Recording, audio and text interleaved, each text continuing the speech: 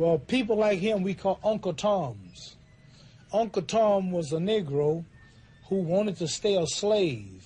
Uncle Tom was a Negro. Whenever the slave master's house caught on fire, he would say, "Master, our house is on fire." Whenever the master got sick, he would say, "Master, are we sick?" Whenever the master had some old clothes, some old chicken bones, he'd give it to Uncle Tom. So we got two type black people today.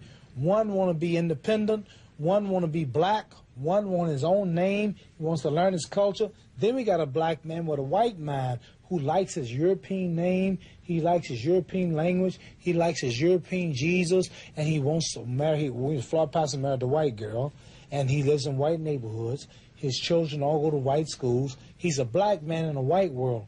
So that's why he says that, because he has no knowledge of himself, and he's mentally dead to the truth. But one day he'll wake up and he'll know that I'm right. So he's a good boxer.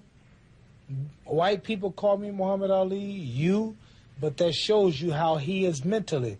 He don't want to respect my name because it represents darker people and unity, because that's so much different from what he believes.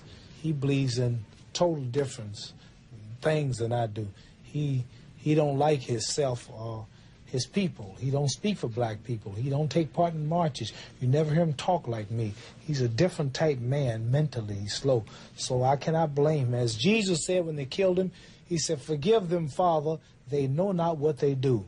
So he knows not what he do, so I overlook him too.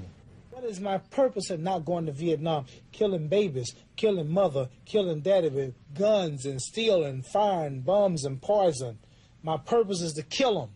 But when I go in the ring, my purpose is not to kill him. That's why Ron Lau was on the ropes. I told the referee to stop it. He was hurt. Jerry Quarry was on the ropes. I told this on record. I told the referee, I said, stop it. I had James Ellis on the ropes. He was about to fall out. I told the referee I wouldn't hit him. They said I carried my opponents because I wouldn't kill him or hurt him. I might cause a brain concussion. I might cause a hemorrhage. He might die. He's got a family. So I wouldn't kill him. So whoever says that Muhammad Ali didn't go to Vietnam but he can box, tell him that Muhammad Ali backs up what he does with actions.